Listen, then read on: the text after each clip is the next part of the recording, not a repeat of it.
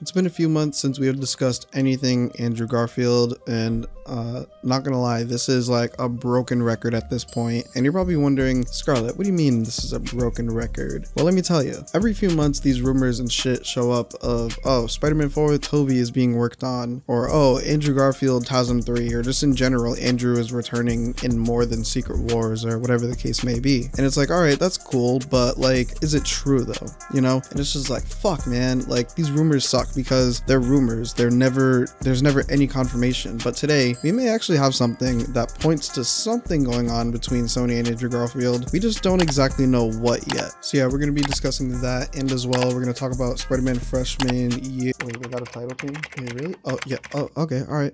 Never mind, not Spider-Man freshman year anymore. So actually, yeah, let's talk about that first. So yeah, Spider-Man freshman year did actually get a title change, and we got a release year. I don't recall if we ever got a release year date or anything beforehand. Let me look real quick. Okay, I lied. 2 months ago, when we went over Cosmic Circus's article, they put out where they got some info regarding a few projects, and they got it from like Marvel registering said projects officially, and one of them were Spider-Man freshman year, and Cosmic Circus did say November 2024 for the release date or premiere date. So yeah, there was that. Now we can talk about the title change, and also just a little bit about how weird the show has been so far as like news for it goes. So when we first heard about it, it was supposed to be an origin story for Tom Holland's Spider-Man in the MCU in animated form, and I mean, like, I was on board. Everybody pretty much seemed to be on board with that. Like, okay, sure, yeah, that's fine. But then we got the first looks and it was like, okay, this is cool, but like, wait a minute, how is this gonna be Tom Holland's origin? There's so many plot holes and shit like that if this is directly canon with the main MCU timeline.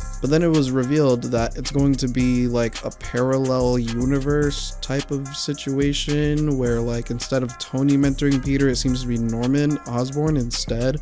So naturally, events will unfold differently, which I'm okay with and all for, because I feel like at this point it's better to distance itself from the MCU. And speaking of which, the title change. So yeah, they renamed the show to Friendly Neighborhood Spider-Man, which I like it. I don't mind it at all. I think that's a great title, and again, it kind of helps distance it from the MCU a little bit. Now, I've kind of had a running theory for a few months now. I think I did a video on this a while ago, but I haven't talked about it in a while, so we're going to talk about it again. So you know how in No Way Home, Peter gets erased from everybody's memory and stuff like that, or whatever? Cool. So I feel like, what if that causes events to change? And what I mean by this is, essentially, you know how Flashpoint works with the Flash? He goes back in time, changes something, goes back to the present or whatever. Everything seems fine and dandy until he notices things are different and out of place. I feel like essentially that is sort of what is going on here, and the events of Tom Holland's Spider-Man change. Like the events before Doctor Strange casted that spell, all of the events before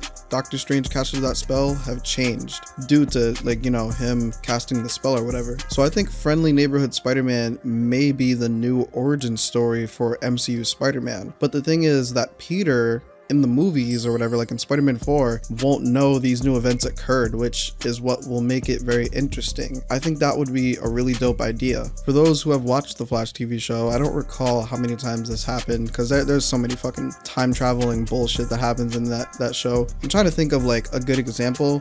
There's one example in the show. There was this guy with sound powers, Pied Piper, there we go, that was his name. I forgot his name for a second, but I think they were enemies, right? Pied Piper and Flash. But I think they became friends or just like okay with each other, and then Flashpoint happened, and then they weren't friends anymore. They were mortal enemies or whatever, but Flash didn't know until like it was too late or whatever. So I think that's what's going on here, and that's my fun little theory I have. Yeah, so that's that. Friendly Neighborhood Spider-Man, that's a nice name change, and it is confirmed to drop next year. I don't think November was confirmed though, so there's that. Now let's get into Andrew Garfield situation we got going on. So this is rather interesting, to say the least. Very intriguing, but it's just weird. So we have been getting, like I said, we've been getting rumors for like every few months. Andrew is going to be Venom 3, TASM 3 is getting made, Andrew is in talks, whatever the rumor may be at said time. Like, we've just been hearing all this shit for the past 2 years since No Way Home's release and Andrew's triumphant return in that film. That being said, we recently just got a very interesting photo of Andrew Garfield, so let's go over that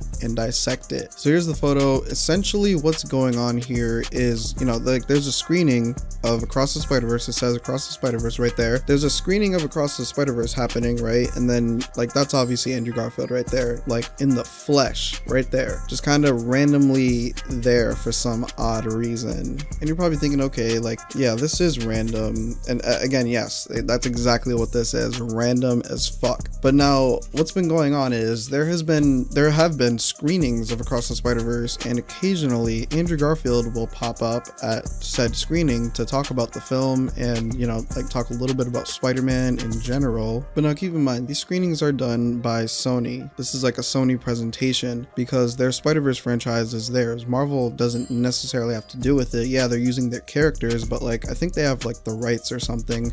It's a mess. But anyway, either way, what does this mean? What does that mean? Sony would have had to contact Andrew Garfield, talk with Andrew Garfield, and then contract him to be on board for these screenings. The thing is, what exactly is this though? Like, there's something here clearly, but like, what's the point of this, you know? Like, he obviously signed a contract of some sort to go and do this for them or whatever.